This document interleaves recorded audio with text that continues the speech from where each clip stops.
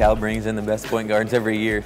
Trying to guard them, sometimes it's discouraging just because they're simply so good, but it's definitely a hard but rewarding job at the same time. And just the people coming in, they're just really a motivated group, and it's definitely going to pay off for them. They've been intense, but that's a good thing. I mean, last night we played for probably 2 hours, and I mean, we're going hard. It's really intense, but it's definitely going to pay off for us as the season rolls along. So if I'm guarding the best point guard in the nation in practice, then why can't I guard someone in real games? It's just a great experience and great feeling. I mean, the fans are behind you 100% and really just want to see you succeed, and that's just cool in itself. So, I mean, I've definitely never really had a regret about coming here. Yeah, obviously, I would have liked to have played a lot more, but at the same time, it was just a great experience growing up in Kentucky, watching them in the tournament, then being actually a player in it, getting to experience all the cool things about that. Definitely a new experience. I mean, I've been in big games in high school, but big games in high school aren't the same as going to play at Florida versus Kentucky. So it's definitely a big adjustment, but I